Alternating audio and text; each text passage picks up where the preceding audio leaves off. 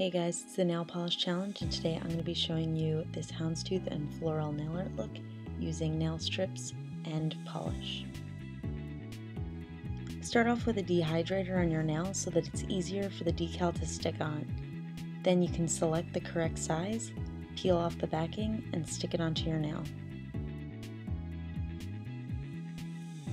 Use a scissor to cut off the excess, and then file down the edge with a nail file.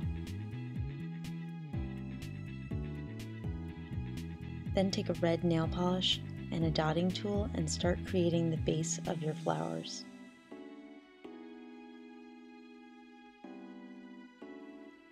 Use a nail art brush and a lighter pink to start filling in the details of your flower.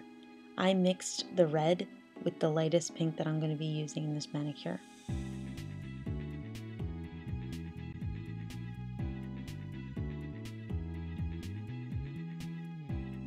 Continue filling in details with your lightest pink. I'm basically just making squiggly lines on top of each other.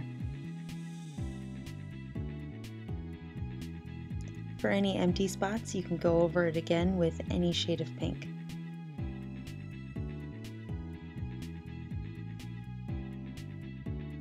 Then take a light green polish and start drawing on little leaves for your flowers.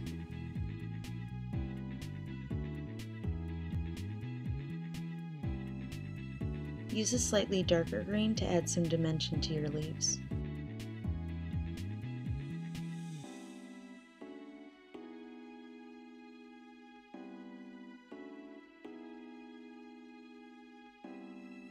Once you're happy with your flowers, you can add a generous coat of top coat.